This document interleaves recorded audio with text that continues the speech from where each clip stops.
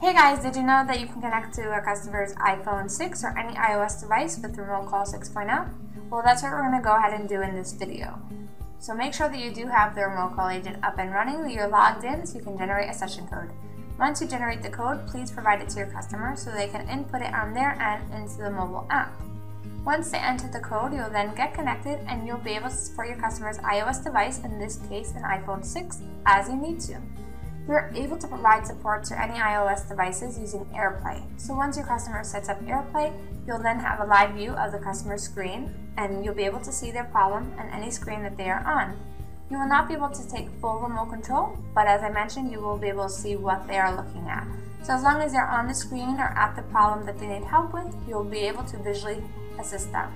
You can as well co-browse with the customer with our app, so you can open up a web browser in our app and go ahead and interact with them that way as well if that's what they need assistance with. If you have any questions or need any assistance with this particular product or any of our other products, feel free to go to RemoteCall.com and find all our contact information there to contact us. Thanks for watching.